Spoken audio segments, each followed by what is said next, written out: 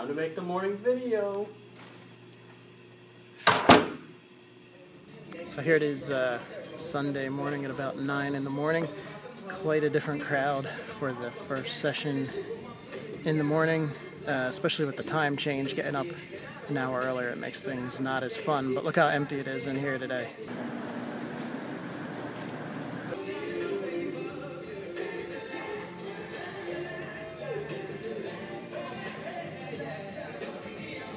Normally these sessions are pretty full, so today we've got a lineup of lots of jQuery and CSS and JavaScript.